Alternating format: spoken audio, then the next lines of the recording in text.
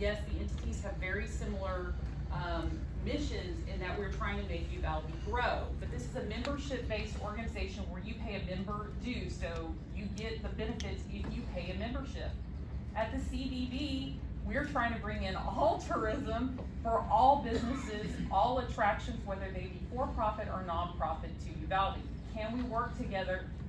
Yes, but there are various, obviously, hotel occupancy tax laws that the Attorney General is particular. Yes, we've all talked about, separate bank accounts and keeping that done. The second Mr. Daigle came to office, he contacted our office for our staff to help them, and they were there.